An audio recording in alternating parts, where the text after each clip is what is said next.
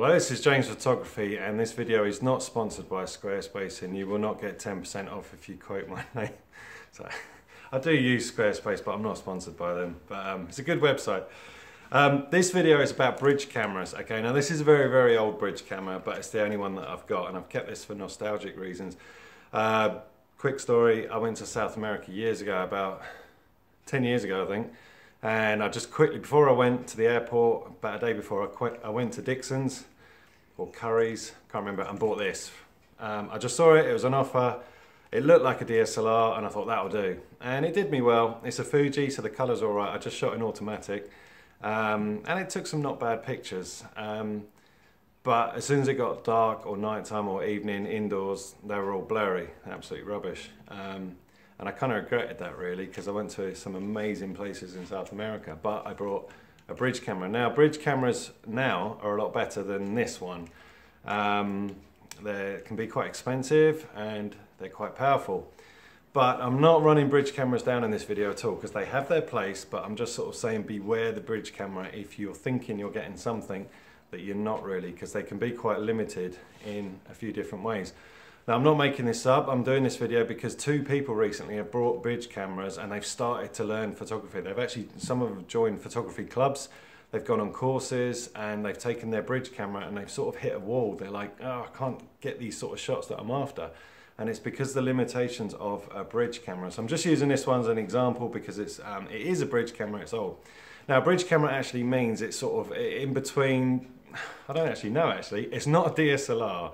It is like a mirrorless sort of digital type thing. It's like a bridge between something less, I can't remember what, and a sort of bigger camera. I think that's why they call it bridge camera. I don't know all the specs technically. I did buy one myself years ago because I got all these free vouchers for Tesco's, and I saw this tremendous bridge camera on offer. I thought, oh, I'll get that. It had this ridiculous zoom on it. You could zoom up to the moon and everything. So it was great fun, but I soon realized with that camera there were limitations on it.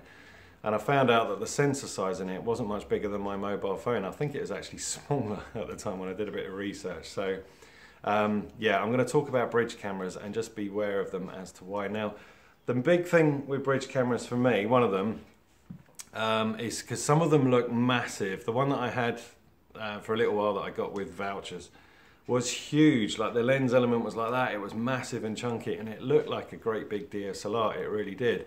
And I think some people can be fooled by that a little bit. It does look like a big DSLR and you're thinking, great, it's a professional looking camera.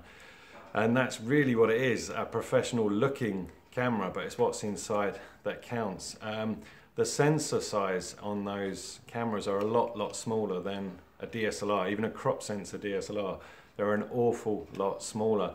And I haven't really researched all the specs, but I remember the Fuji one that I had about 5 years ago, and the sensor size was the same size as a mobile phone. So basically what you're getting is a mobile phone with a zoom lens on it. I don't know what they're like now, but judging by the two friends, the people that I know that have got bridge cameras, and I've had to play around with them, straight away I can see the limitations, and they are sort of saying, I can't do this and I can't do that with this bridge camera. So the sensors, and it's not about the sensor size, it's about the megapixels on the sensor. That's the issue here. The megapixels are going to be very, very small, like a mobile phone, whereas on a DSLR, even an older one or a crop sensor one, the megapixels are huge, and that's what makes the difference. They gather more light, more detail, more information.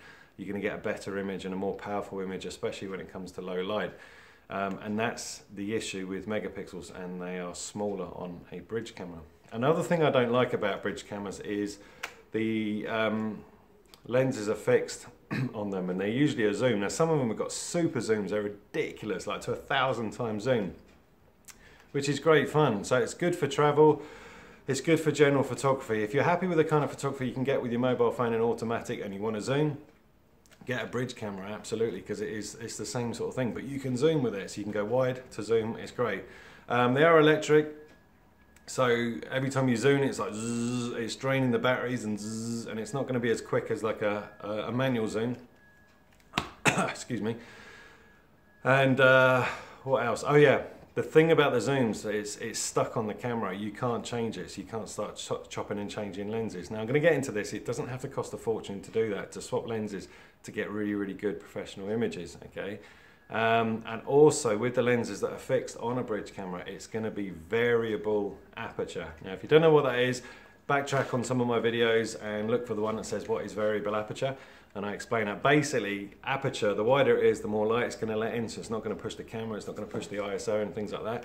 But as you start to zoom, the aperture starts to shrink massively, and it's going to let less light in. So then, you know, if you want a faster shutter speed, if you want to let more light in, raise the ISO, it's going to cause a bit of trouble if your sensor isn't up for the task. And like I said, the sensors are a bit smaller, so when it comes to high ISO images, they're going to start to degrade pretty quick, other than a DSLR.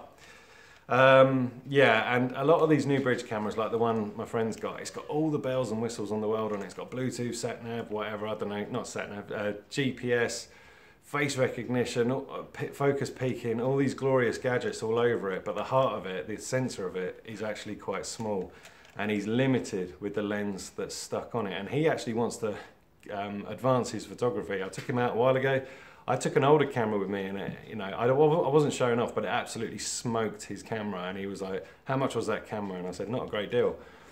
And yeah, so he's going to get a proper DSLR and start getting some different lenses. So if you just want to point and shoot with a zoom for general photography like you do with your mobile phone, bridge cameras are great. They really, really are. But if you want to do proper photography and you want to start controlling the camera and perhaps swap in some lenses for different effects, then you're going to be stuck with a bridge camera. So I'm not slating them at all. I'm just saying, if you want to start learning photography properly, I wouldn't recommend getting a bridge camera. Now, do you need to spend an absolute fortune to start learning photography properly? Do you have to start buying full frame cameras and really expensive lenses? No, you don't. I have got full frame cameras and some pretty good lenses which I use professionally, like for weddings and for commercial and corporate. And the reason I've got that power of those cameras is because I actually need it. I didn't buy it to show off, or like, oh, I want the biggest and the best. It's not the best at all, but it's got the power that I need, especially for weddings and low light situations and the autofocus and things like that. But I'm going to run through some older cameras. Now, here's one I bought a while ago. This is the first one. Where is it? So, like, my friend bought a bridge camera, which cost him about £550, right? And I went along with this old thing, and it smoked it, absolutely smoked it. This is a Nikon D7000. They're worth about £200 now if you shop around, okay? This one's a little bit beaten up, so I got it even cheaper. I got it for £140, I can't believe it. This is a Nikon D7000, it's a crop sensor, so the sensor on it, that's the mirror in there, but it sort of shows the size of the sensor.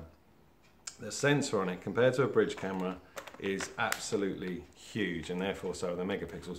You can push the ISO higher, the dynamic range higher for editing, the autofocus is better, and this has got 2 memory card slots as well. So I would use this for an important job if I had to. I always take it as backup to my 2 full frame cameras, and if one of them decided to pack up, I would use this. I can put triggers on it, speed lights. I could shoot professionally with this all day long. It's not as powerful as my full frames, but it could certainly get me out of trouble, and I could certainly shoot professionally with this camera. And this you can get for about £200 to £250 now. And there's Canon equivalents and so on and so on. The lens on it is £100. I've done a video on this lens before. It's the 35mm 1.8 DX. This cost me £95. I use this on my full frame cameras. It's so good. The images are so good. Plus you get that really wide aperture, 1.8. So if you want to start getting those professional portrait type images or just letting in a lot of light, this lens is incredible. And I do shoot professionally with this lens, and it didn't cost a great deal, £95. So this setup here is about £300, okay? And you've got an incredible camera. And I haven't tested the latest bridge cameras, fair enough, but I would put money on it that this old D7000 with this lens, which cost £95, would smoke any bridge camera any day of the week, okay? So this wasn't a great deal of money, and if you want to learn photography with this, it's ideal. And I would shoot professionally with this. We take this on holidays and everything, so I can still get great shots with it. And it's like a backup camera too. So not a great deal of money. Now I'm going to go a step further than that. This I bought years ago. It's another Nikon. Okay, now this is a crop sensor too. So it's got the same size sensor as that one, the D7000, and it's half the size of a full frame sensor. This is only 6 megapixels. The D7000 is 24, so you can get like bigger images if you want and everything. But 6 megapixel, D70. Now I wouldn't use this one at a wedding purely because of the autofocus. It's a bit slow in low light. I wouldn't trust it in low light. But this thing cost me, ready, £35. Okay, it's worth about 50, but it needed a sensor clean, and I bought it to practice doing sensor cleans on it before I started doing my other cameras. So I thought if I muck this one up, it doesn't really matter. But we've been using this one. My wife takes this on holiday. It's only 6 megapixels, so the memory card never fills up. The battery just seems to last forever. It's indestructible, this thing. It's like a brick, and it costs £35. Now, with a prime lens on it like this one, this lens costs £60. It's an old D series prime lens, 50mm. So for portrait work, this is a 75mm on this. And you can get equivalent ones like this. So this whole setup here is less than £100. And I would still choose this over any bridge camera that looked all big and chunky with GPS and everything like that. This old cronky DSLR, which cost nothing, you could still shoot professional images with this. And you could learn as well. You've got the aperture, the shutter speed, you can control it manually. You've got histogram on the back and everything, which you have on the bridge cameras as well. But this, big fat megapixels on a crop sensor, we've got some amazing images from this camera, believe it or not, and it's less than £100. So that's the difference.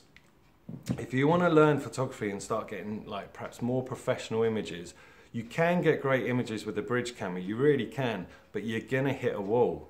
You're gonna get to a point where I want to put a prime lens on, I want a quicker zoom, I want a quicker this, I want better ISO, I want a better shallow depth of field, I want better dynamic range in the editing, and you're gonna hit a wall with bridge cameras. But like I said, if you just want one like a glorified mobile phone with a big zoom on it, then great, that's what they're for, and brilliant, they're getting better and better and better. But bear in mind what's inside of it. So it's like buying a kit car that looks like a Porsche 911 Turbo. You think, great, fantastic, and inside is a little mini engine, okay? You say, well, it looks like a Porsche, but it doesn't go like one. That's the same sort of thing. Whereas this is like an old Porsche 911, certainly this one here, the D7000, or anything equivalent to that. This is like a very, very powerful camera for not a lot of money, okay? So it depends what you want to do. Bridge cameras have their place, but if you want to learn photography and get better and better at it and start, you don't have to go and buy expensive full frame cameras and really expensive lenses. You don't. The 2 lenses on these were peanuts, really.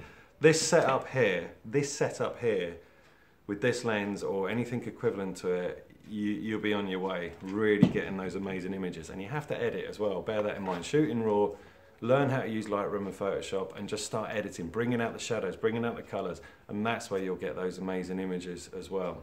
So beware the bridge camera. I'm not slating them, just it depends what you want to do with them, okay? So I hope this helps. Thanks.